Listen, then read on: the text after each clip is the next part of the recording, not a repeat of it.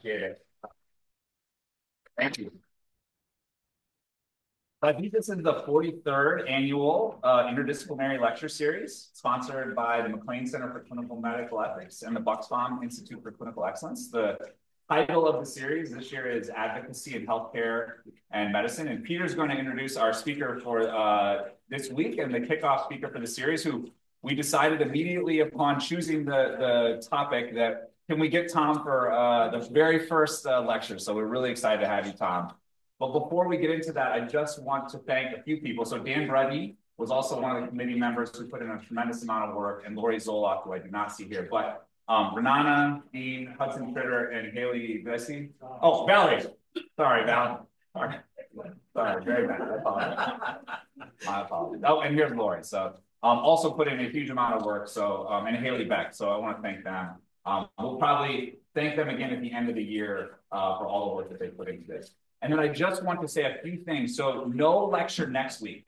So we do not have a speaker next week, but in 2 weeks, we have Dr. Brian Williams. So some of you may know Dr. Williams is a trauma surgeon here at UC, but also well-known author, ran for Congress, and a little bit of a teaser. We have some of his books in 2 weeks. So for those of you that show up. If you'd like the series on your calendar, your Outlook invite, please let Renana know. Please also distribute the series in your networks. We have always had incredible attendance at this seminar and this series. And I think the speakers this year are just fantastic. Like, they're really nationally, internationally recognized experts in this content area. We think that they're going to have just a variety of different opinions and different angles of looking at advocacy in healthcare. So advertise the series and get people here. Last, you all found L168. So tell your friends and colleagues who are for years, used to attend it in, I don't even know what the room number is, but yeah, Q117, that for this year, we're going to be in L168, unless we burst at the seams and or the AV stuff never works, in which case we'll figure something else out. But thanks so much, Peter, and thanks to everyone for coming. So I'll let Peter introduce Tom. Thanks, Micah. So probably Tom Ginsburg needs no introduction for many of you, but for those of you who don't know Professor Ginsburg well, he is the Leo Spitz Distinguished Service Professor of International Law at the University of Chicago, where he serves as faculty director for the Forum on Free Inquiry and Expression, as well as the Malyi Center for the Study of International and Legal Integrity. He's also a research professor at the American Bar Foundation. Professor Ginsburg has a BA, JD, and PhD from the University of California, Berkeley, and currently co-directs the Comparative Constitutions Project, a National Science Foundation-funded data set cataloging the world's constitutions since 1789. He is the author of multiple award-winning books. And I will just mention a few of them. From 2021, Democracies and International Law. From 2018, How to Save a Constitutional Democracy. From 2015, Judicial Reputation and Comparative Theory. From 2009, The Endurance of National Constitutions. The list goes on and on. It's really, really impressive. He's a member of the American Academy of Arts and Sciences. So I won't go through all of his CV because we wouldn't have time for his talk, but really is an honor for us to welcome Professor Ginsburg to kick off this lecture series. So Tom, thank you.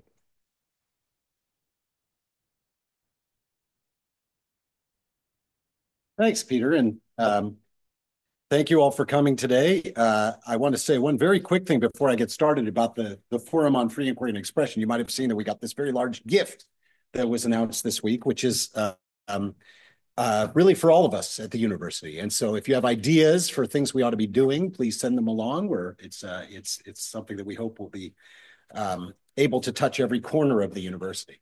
So my talk today is called Advocacy and Professionalism in Polarized Times. And I don't know if I can share it up on the screen. Did we work that out yet or not yet? That's okay if not.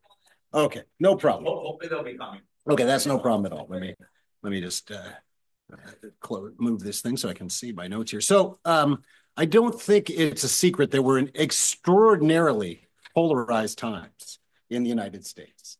And there's so much evidence for this. Since 1960, there have been, I think, 16 different presidential elections in this country. And in every one of those until this, there's always been a point that one candidate or the other was up by 5 points. Not evenly divided. Never had that. You haven't had that. Right now, according to 538.com,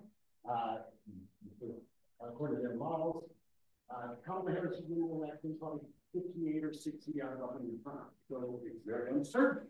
Now that's good. It's a healthy sign in a democracy. You don't want parties to put up candidates who are, totally done. There's something good about political competition. But what is interesting about our moment is just how far apart people are. So there's so much evidence for this. Like in the 1950s, they asked Americans about interracial marriage. Back in the 1950s, 1958, only 5% of Americans approved of interracial marriage. Now there's only 5% of people who disagree of interracial marriage. Really close to 10% of people say, yeah, hey. That's a pretty convincing sign of a major social change. But now, only 5% of Americans, and some extraordinarily low percentage, will be comfortable having their child marry someone from the other political party. Now think about that. That's incredible. We operate in different universes, different information universes, different political universes. And the politicians, other evidence for this is Congress, where you look at, it used to be the case that the rightmost Democrat would be the right of the leftmost Republican. Overlap constituencies. And now that's not true at all. There is total separation between the parties. So it looks much more like the United Kingdom or something like that, and that's always traditionally worked. So that's very disturbing. And the other thing is the rise of what they call so-called affective polarization. Affective polarization, what the political scientists did, for a polarization in which it's basically emotion. We just hate the other side. Whatever they're for, we're against. And whatever they're for, they're against. And it's kind of what we are, political tribes, where the connection is emotional rather than rational, right? Because if we disagree on policy, then there's a hope for solving polarization. But if we disagree just because the other side are evil, well, and it also leads to what we see in American politics, the escalation of the terms of political conflict, to the point where people are even willing to overthrow or damage basic institutions like the courts and such, like the electoral process, because it's an existential issue. We cannot possibly allow those guys to take that. And we're going to see some two political attempts at political assassination this cycle. That's pretty significant. Very bad time, very polarized. There's some good news, which is when you look at polls of Americans on issues, we are less divided than the leaders, than the politicians. The politicians don't overlap it. Most Americans have consensus positions on a lot of issues, on basic gun treatment, on abortion. Actually, there's more of a consensus that there should be, some restrictions on abortion, but not total. And so there's actually a possibility, that's kind of optimistic. But the way our House of Representatives is gerrymandered and such, politicians have incentive to outbid to each other. There's whole ecosystems of money which encourage this. And so our institutions aren't adequately representing us. It's a pretty dark moment. Now, if you think about it, I said, this is unprecedented. But when we look at American history, we do see other periods like that. And one of them actually was the late 19th century. Late 19th century, there's political assassinations, there's massive class conflict, there's Ginsburg institutions, which essentially turned a major part of the United States into an autocracy, not a democracy. So there were major challenges to things back then. And one thing I want to, I think it's important to remember is out of that period, we actually came a major period of reform in American history, progressive era, right? When we got a major constitutional amendment passed, women getting the right to vote, take the right to vote. We have the rise of, sort of helping professions and a lot of reform legislation, the Child Labor Act and things like this. And so that's a really interesting and important thing. And should give you, I hope, a real hope that we are not actually. And the fact that we actually agree as people more than our politicians, there might be some basis for a realignment to produce an era of reform. Now, relevant for my topic today, that period between about 1890 to 1920 is the period in which professions emerge. The rise of professions emerge. And what are professions? Well, I mean, professions, professional consciousness, professional ideals came about really very much aligned with the progressive ideas about politics. What were the progressive ideas about politics? I'll tell you that. The progressives were known for believing in science, believing in the ability of rational inquiry to solve problems, for a belief in democracy and open discourse and deliberation.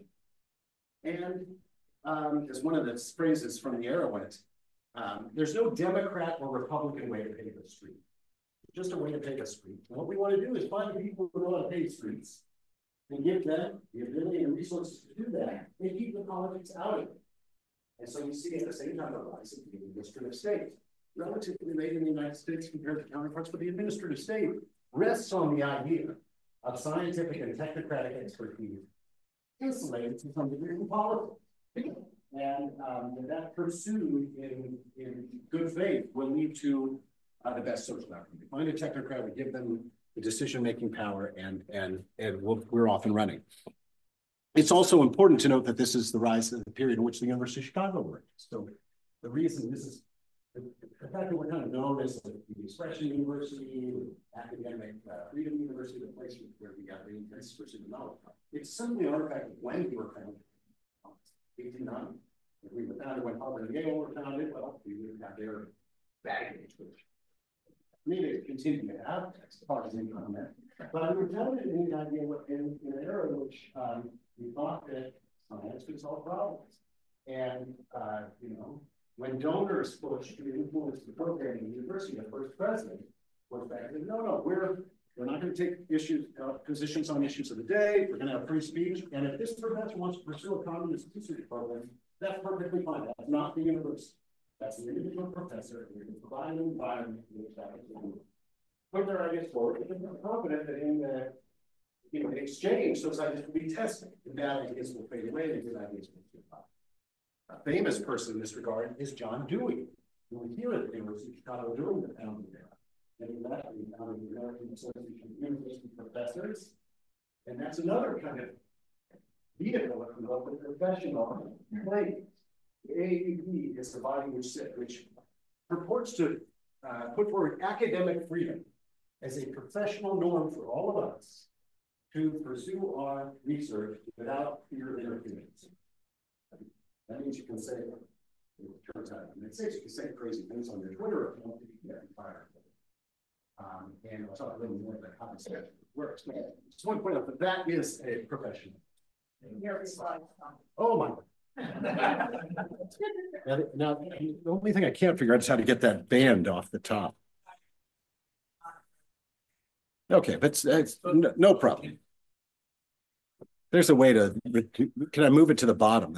But yeah, actually, if you go here more and say hide floating menu controls. Okay, there we go. Wow, fantastic. Thank you. All right, so of course, the other professions are yours and mine, right? Those are two examples.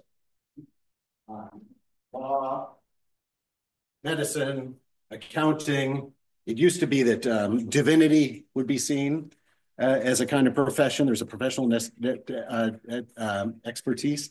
And maybe I'll say a little bit about what a profession is before I go into it. What is it that distinguishes being a professional from being from some field of knowledge? So basically, it's professions involving application of specialized knowledge to particular knowledge, right? That's definition. Of course, there are some fields in which that is taking place, which we don't consider profession. Plumbers, car making, and I'm when I say like, well, those are low status things, but that's endogenous to the fact that we're a profession. When we get named as a profession, we get high status. We have a kind of deal with society, which is a lot of autonomy, a lot of self-regulation. And why is that? Why don't we have the profession of auditor? The answer is that the standard economist answer might be familiar to you, is that a profession is a field of knowledge practice in which you cannot tell the amount of effort expended by the person, by the professional, from what happened. So I go for treatment, go in for surgery, and I don't survive. Well, you don't know. We don't. The observer can't tell if that's because of malpractice or because I was being divided, right? You can't tell from the outcome how much effort was put in, unless you in fact have a specialized knowledge. So a layman cannot tell, right? That's a key feature. You can't tell if one of you comes to me and says, represent me in court, and you lose the case. You don't know if that's because I was a bad lawyer or because you had a bad. So that kind of knowledge structure means that professions can make claims to be something. We are able, we must in fact regulate this. We couldn't possibly have laymen telling us what's good and bad medicine, what's good and bad legal practice. We have that knowledge ourselves. And so it's basically a claim deal with society where we as professions say, we're going to take care of ourselves. By the way, we're going to have very much service orientation. That's one thing you often see with professions. We have to, lawyers do our pro bono hours and such. And the society thinks we're not just making money, we are. And so there's kind of a contract in which we won't regulate ourselves. And we get a lot of autonomy and wealth and power. All right, so that idea, those claims also rise, and they're rooted in the same kind of technocratic ideas about knowledge of the early 20th century. Now, all right, how do these two things fit together? Well, I want to first talk a little bit about democracy. So when I'm going to move that, okay, thanks. What's democracy? That's in political, I call it an essentially contested concept because there's a million different definitions of it. But to me, it comes down to you need to have elections. You need to have a certain number of rights which allow those elections to proceed. These are the basic rights. And in my definition, my colleague, he talked, we always emphasize bureaucracy is really important for democracy. We need this kind of technocratic professional expertise in order for democracy to work. Let me explain why. You go have an election. There are people who are counting the ballots. They are doing so on the basis of laws and rules that they have learned. They have professional knowledge. And we expect them to follow those rules. We expect them to withstand pressures, which are naturally there in a highly polarized time, to shift things one way or the other, throw out that ballot and do that. We are now facing huge challenges here. The election monitors who are pounding on the doors of the votes will be counted in many county commission, saying, we need to watch what you're doing. You're stealing the election. And what were they doing? Engaged in professional activity. You can't have a democracy without trust that the people who are counting the votes are engaged in and regulated by internalized profession. Beyond that, of course, I think that the administrative states is necessary for democracy. There are all kinds of problems, and we want people to generate information, we want them to pursue policy without partisan lines. You go into the get a driver's license, you don't want that person asking if you're a Democrat or Republican before they give you the driver's license at the DMV. We know that the administrative state is super powerful, so we want some political controls over it, and that's really complicated and messy. But the idea of neutral civil servants is fundamental, because if you didn't have neutral civil servants, and many countries are like this, where the incoming president gets to hire and fire the entire national civil service, those countries cannot be one. Why? Because losing power means not just the president losing power, it's the entire cadre, thousands of people in the payroll, and they will never give up. The idea that you insulate politics from administration is, I think, constitutive of democracy is developed. And it's a controversial idea. We have this idea, sometimes you'll hear the term around the we have institutional neutrality. which means we do not speak out when there's issues of the day. And the term neutrality, and I thought it always generates, I'm like, whoa, nothing's neutral. All right, I know nothing is neutral, but if we can distinguish between a university endorsing a candidate for president, let's say, from not doing so, right? And so that there's, even if the term is problematic, there's something to that idea.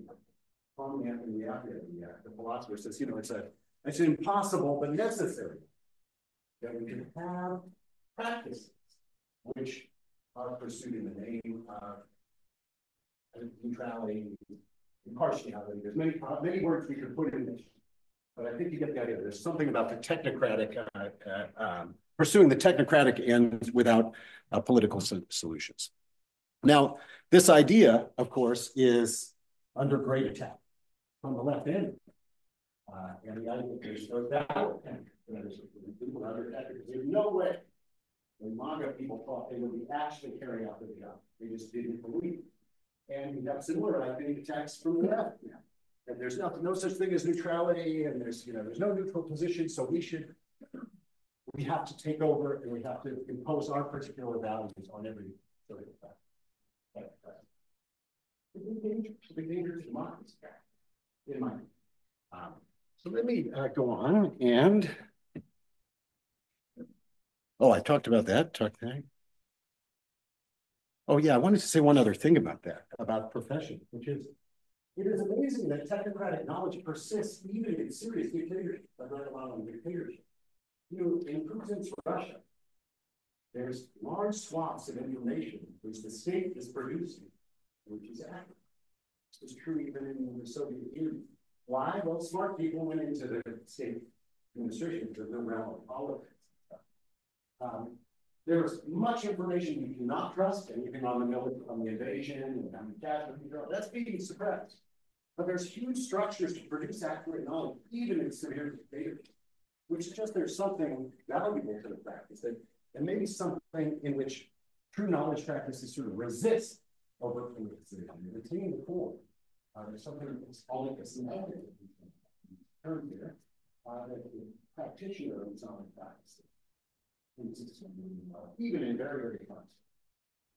Now, let me talk about the University of Chicago. I always like this quote. So, 1900, actually 1899, the university faculty adopts this set of positions, which we now know as Chicago principles or Chicago.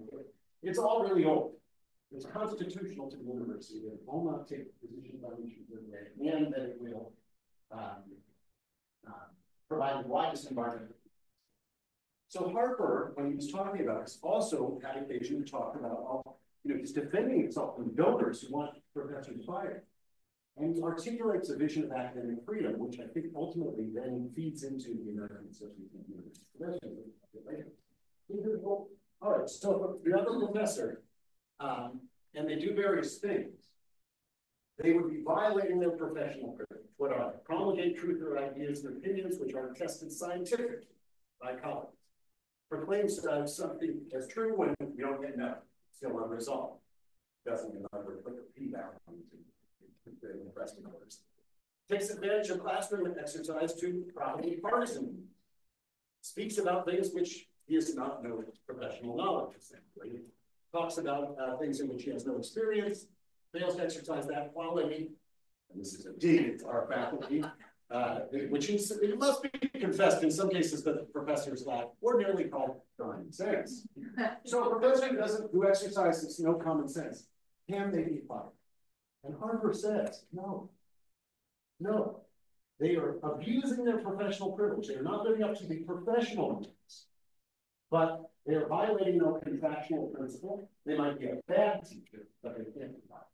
And that becomes the basis of the academic freedom that we now know in the United States that we're debating now, especially like right now, when people are being fired for tweets.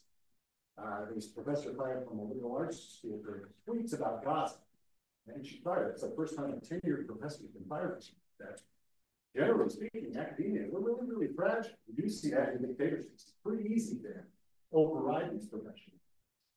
And so I think it's worthwhile to go back to this idea of what professional values are in our field. But I know that Harvard say it's bad. You can't be part of the Twitter account in the United States. That's the American Association of University Presidents position.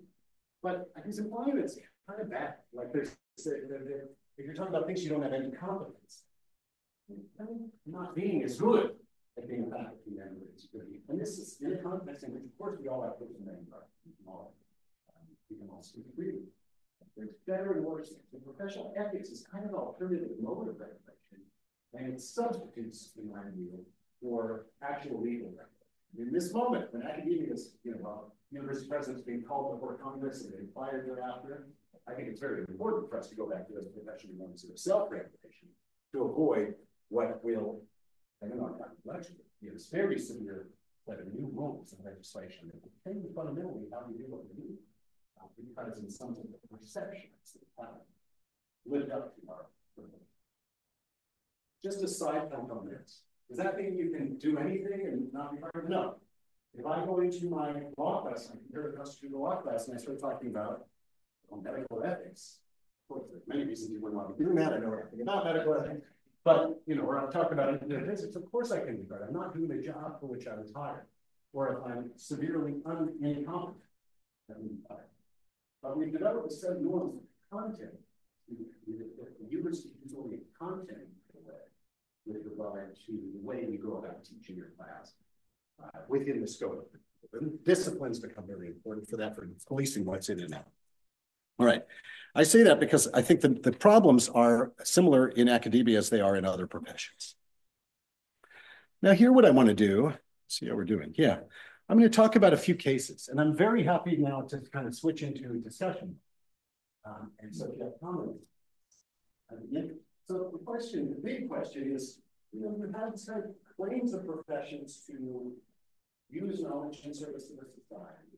We have internal rules which regulate us, and that's part of our deal. We are saying to society, you couldn't possibly regulate us, only we know what we're doing. But we're going to do a good job ourselves. When someone engages in malpractice, we're going to have them fired. Someone engages in, there's an interesting one in my field, participating or encouraging people to overthrow the electoral count, we're going to disbar them. It's really important to do that. Because in that context in particular, it's been aside from the rule of law is this grand ideal, but it can't be that we rely on good people in office to keep the rule of law going. What the rule of law is, disbarment specifically, is when the president comes along and says, we're going to overthrow democracy, we're not going to allow the electoral count to go forward. All the people around have to be doing a calculus in their head. Do I go along with this or not? And of course, in many countries, we're going along is what you do. Much better with your lifetime income and everything to go along with the coup. But that calculus is going to depend on what are going to be the consequences if I go along and this doesn't. And advising the president that if you really do something you can, might be to the president's only going to be there for 4 more years.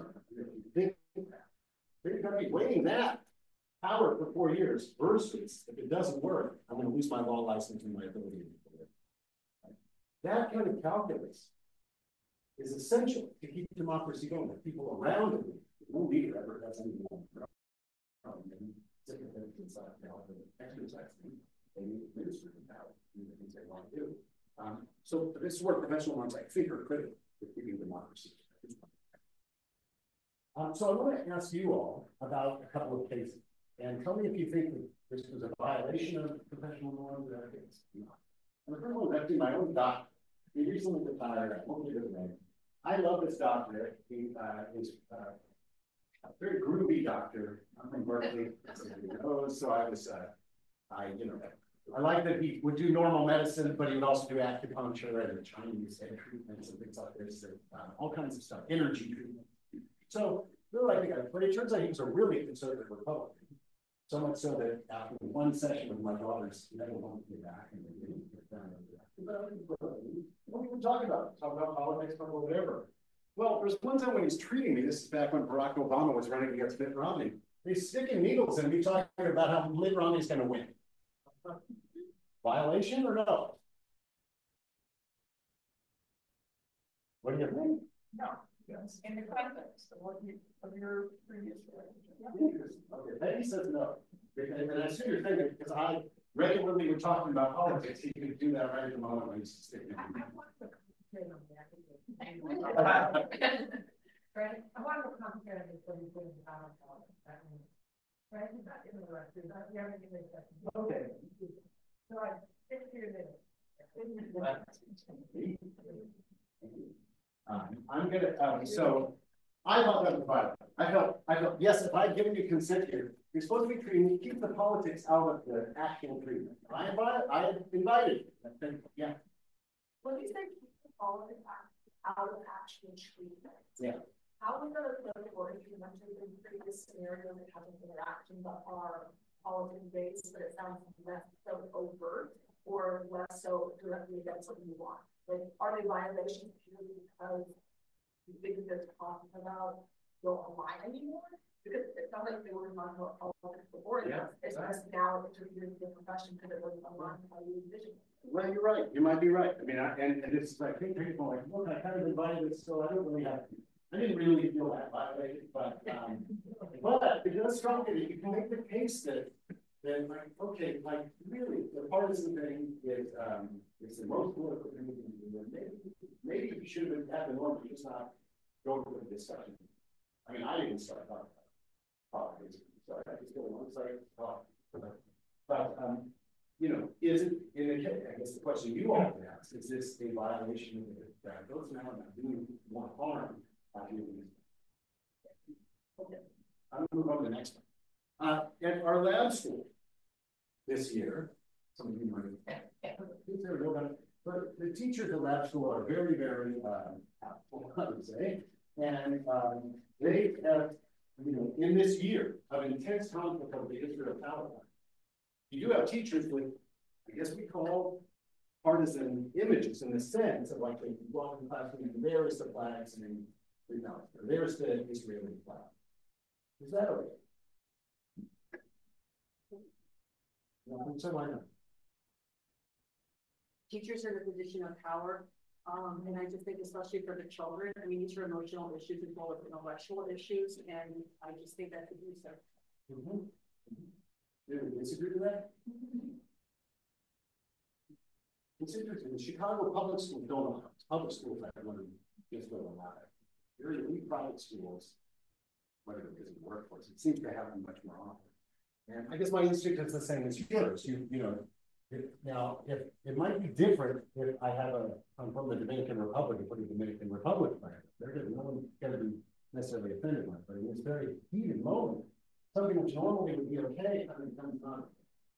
Free speech rights for sure. Everyone has free speech rights. The question is, you know, is it an appropriate use of their professional power? Yeah. I have a question. Let's do like lab school, let's take elementary school, high school, or community college. But when we keep talking about politics, versus like democracy as what it's meant to be. Theoretically, when we started having a presidency, a president or a politician wasn't like a leader. Anyone could be a politician or be in politics, anyone could be a president. So how do you navigate that concept of like partisanship versus like right as a citizen to engage in the democracy we live in, and technically politics shouldn't be a profession in its founding definition.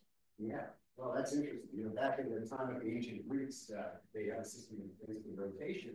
You know, it's random, always male citizens becoming governors.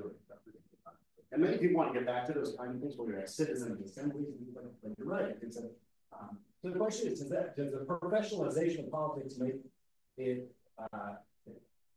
should I change our views? I think it makes it much which we should take more effort to stay out of politics. And the reason the parties last a really long time. In my view, one of the reasons the American universities are in trouble is because we're seen, rightly or wrongly, and I think wrongly in many things, but we're seen and being portrayed as just being about one side of the political. And there are practices that we engage in that we probably shouldn't, which would reduce that. And that might be the thrust of really what I'm trying to say. Like if we think of ourselves as professors to be professionals and having some internalized duty, we might do a little bit better than in the eyes of the public. I also think we have a much better story to tell. You know, let's not forget we're in this crazy media environment where truth is not, you know, will not always happen. But I suppose the thrust of where I really want to go is I think a return to professional norms and ethics is what's going to, the only thing which is going to save us from an onslaught of legislation, which is going to mess up a lot of things we want. Now, this was a case I don't know much, but I gather at UCSF during rounds of the protest, the Gaza protest, where as I understand, it was not in the hospital, but it was adjacent to the hospital, and it was clearly by the residents, by the people in the hospital, and such that it was, according to some, interfering with the treatment of it. In other words, they were hearing things which were by the residents. Can you be more clear? Are these medical residents? Yes, medical. It's not the residents of the city of San Francisco. Okay. The staff, the junior faculty, the residents of the hospital went out and were chanting, "We're going to shut it down for Gaza," you know, and such. Whatever they were saying. But if direct proximity and knowingly to the treatment place where patients were. Is that okay? I might have the facts wrong if someone knows more. Again, everyone has free speech rights. It's not a legal problem. I'm not sure why it's not okay. So they're not on duty. They're wearing their costumes. Oh, they're wearing their.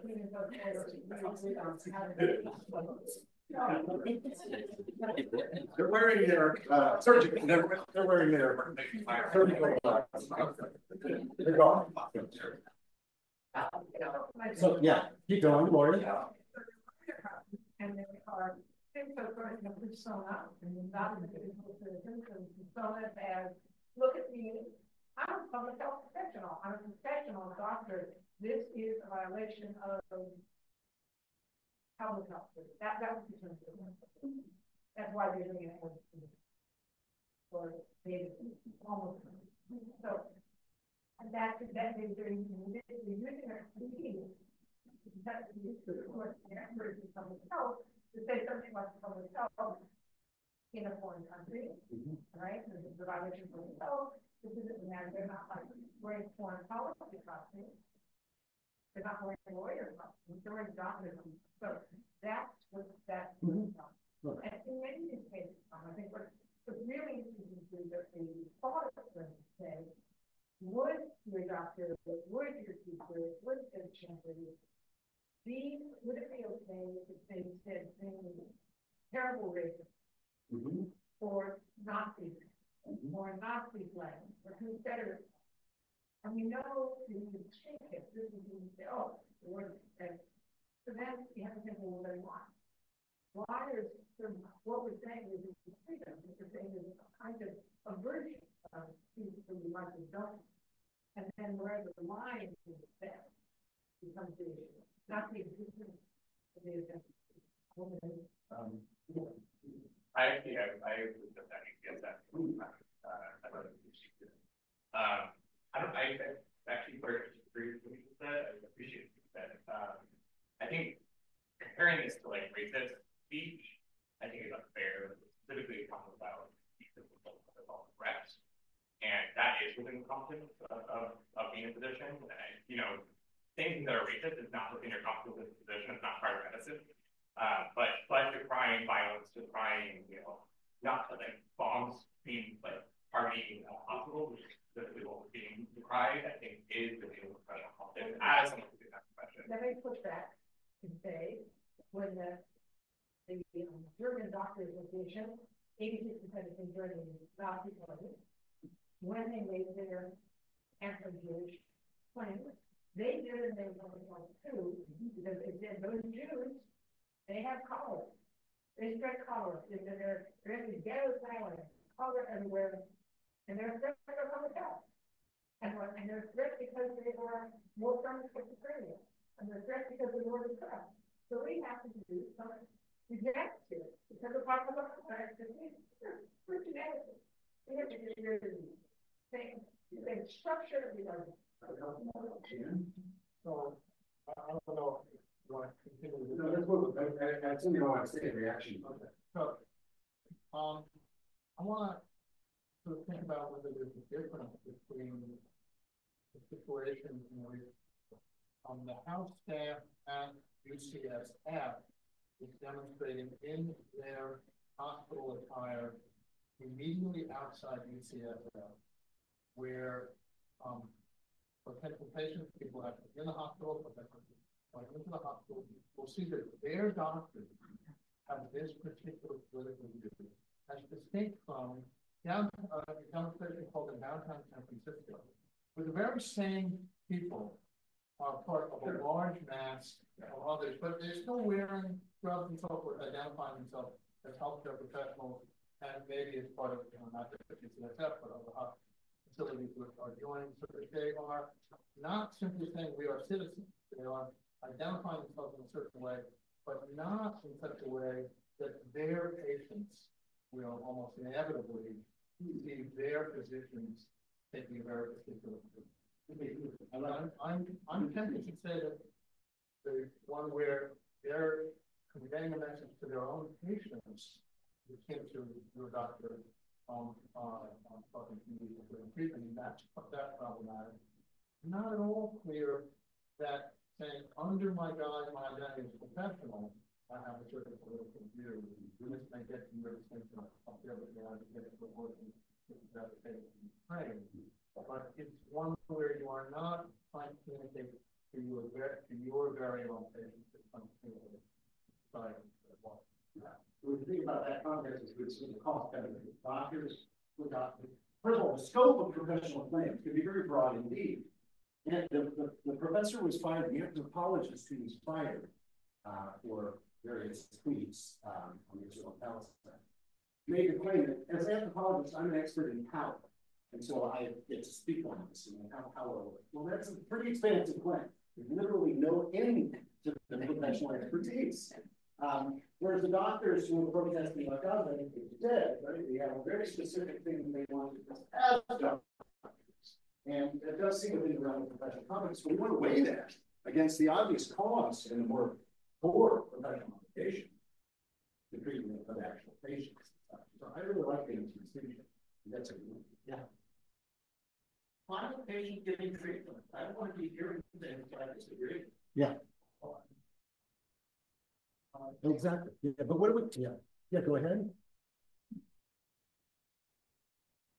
If you look at the life expectancy between the south side of Chicago and downtown, and every year it's about 7 miles, about 12 to 14. And before we had trauma center here, many of the trainee doctors who are constantly protesting, carrying placards about racism and injustice, advocating for, having a trauma center because of there's no access to a trauma center. I think that kind of expression is justified, and you don't want to hear what they were saying. I'm sure there were patients who didn't like what they were saying, who didn't understand, or who didn't think it was racism. And they're free to their own opinion. Yeah. And you don't want to hear what people are saying, you can't hear applause, but I think it's more. Well, yeah. So I distinguish that protest from the ones we had this spring. And the obvious distinction, what happened this spring is about a 120-year-old war 6,000 miles away, about which the University of Chicago didn't do absolutely nothing. But the kids who really bravely started that protest because they live right across the street, we're trying to effectuate a change in this institution. And I think that's really important because that's, it's something that was and obviously in the capacity of responding. Now, the patients, I agree, if it's maybe it goes to the degree of disruption. Some of the claims now it's like shut down the whole university. Actually, one of the claims in the college experiences, abolish the university. But there's no causal logic which connects that to helping people in Gaza. Whereas this one, there is a causal connection, so it might be way a little more. Well, in the protests, we're asking the university to divest. Yeah. Yeah. So that's the causal connection. Well, that's a causal connection, but yeah. Well, I mean, you're obviously getting. That's true. But so what? I guess my question is about that claim that the university is effectively speaking its endowment investment, what investment in the Yeah. Okay. So I have a whole thing on why I don't want Paul all of a sudden speaking for me about things. I like the guy, but no, we didn't elect him to be a moral authority and tell us who's good and bad. So in general, I don't like it. And I think the reason in a normal university context is that it squelches inquiry. And it's particularly insidious when it comes to the department. When you have that kind of state arguments on this side of that confusion. That hurts junior faculty and graduate students are like, well, not to acquire information because of the department that's about. I think it's pretty insidious. Now, the investment is a different one. It's, if we're invested in Coke or Pepsi, right, it's not, doesn't affect my inquiry very much. And so, but you would want to claim, first of all, I think would be, the burden would be to show that a divestment actually made a difference. Lots of reasons to base it down. I myself, my take on why I don't support divestment of anything, is that I actually value the technocratic knowledge of the people who are paid to do this. I don't know anything about investment. And I know that if we go down the route, we're going to have a general faculty discussion about investment laws. I'm going to be sitting in meetings with Lori and Peggy all the time, arguing about this and that. And I want to do my work. So I think it's a distraction. Plus, by the way, it means lower salaries, higher tuition. If we really do it. So I just, but that's a pragmatic justification and not a high theoretical about inquiry. I just admit that, and I think we should talk about it and hope to do a faculty event on divestment this year. Yeah, in the corner. Oh my God. I have like a comment and questions like everyone talking about the perspective that we're taking as like how much of it overlaps with like professional expertise, how much of what you're saying in reflection of like being a doctor saying this versus being a citizen of the United States being an expert in that lived experience. In all of these discussions of like, oh, we are in this situation but not this situation because it's impacting us directly versus not. In theory, wouldn't everything we say and do in a profession and not in a profession be applicable to how the United States functions as it interacts? Because we are a country of the people.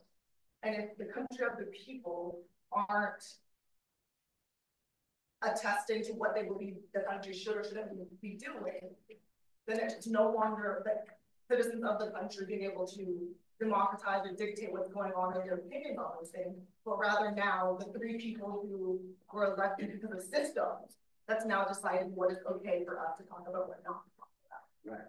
But here I think the role that we articulate between your role as a citizen and your role as a professional is different. We as the people do see that. We do go to the question, when should you deploy your professional knowledge? When should you bring that advocacy into the professional sphere? It's an argument for a narrow conception. But it's the assumption that, like, citizen role, yes, it's a professional. So, are there scenarios in which you envision the people's role as a citizen not being fulfilled because they aren't advocating in either direction or things like that? Because, for example, all the positions here, all the residents here, etc. If you have your position role, you have your like citizen advocacy, kind of what like we're advocating for. If residents are working, physicians are working, at what point are they letting down their role like an American citizen by not doing this? This is a great question. So this is going to be partly responsive to the last minute. Only part of this. So I have a friend who is a professor at school of the arts. October 8th last year, tweeted pretty horrific thing about Israelis, Jews, and his professor, who's a trans person actually, he was fired for this and didn't contest it and lost a job in country. It's not very good for you. And I talked to a person and absolutely not an anti-Semite. You know, just said this. Why? Because there's an ethic out there, which I think I think we should actually resist. That's not going to like this. I don't believe that silence is always violence. If you don't know something about some conflict, some 6,000 miles away, you know, it's okay to be quiet and learn. That's called epistemic humility. That's really important. And that's part of growing as a person and as a scholar. And so I think that sometimes we should be allowed to be quiet, to be reflective, and to change our position. That's absolutely simple. I know it's hard. So I want to turn to one other one. I just heard the Scientific American, you know, which is a private magazine. They can do this, but they endorse Tom Whitehouse. Now, what do we think of that? On the one hand, it is probably true, certainly Scientific American makes a judgment, that it does mean that with the science, on funding and such, that the Trump administration, though it's interesting that the core science funding and NIH didn't take a huge hit in the Trump administration. It's more bluster about it. But anyway, so they make the judgment it's better to have parents. Is that okay? Is that a good idea? Would you do that if you were running Scientific American? Well, why not? Someone address this one. Yeah. Well, if a professional magazine making a judgment about what would be best for their profession and taking a stand based on that logic, I don't particularly see what would be at stake. And if readers of Scientific American disagree, they can continue to read the magazine or not. Yeah. Yeah. No, that's right. That's clearly true. I guess From an empirical perspective, actually, they've done some studies on how people perceive sort of neutral scientific information when these magazines take to theirs. There was a study that came out 8-9 months ago where researchers showed Nature's endorsement of Biden in 2020 and then asked them a series of questions about what they thought of Nature's research, either totally non-political, whether it's on, or for this. And they showed pretty convincingly that trust among Republicans substantially declined after they became aware that what are considered neutral academic intentions for political positions, regardless of whether they thought that that's better for science, the whole, or whatever. And that's my concern, you know, and it gets back to the fact that we really are really divided. People in universities may not, you know, I don't know, yeah, you take a drive in rural Iowa or something. Our views is the one that's held by everything. I worry that whoever it is that's going to come up with a cure for cancer is, you know, a Republican here in Iowa. We might never come to the university if they think that we're not listening. And that's why I think I want to just return to something that totally helped me discuss that you know, there's virtue in these professional norms, especially in times of polarized thoughts. If we don't get back to that, universities sure are a major danger. And I believe that other professions too, and that we have no spaces for clients to be anyway.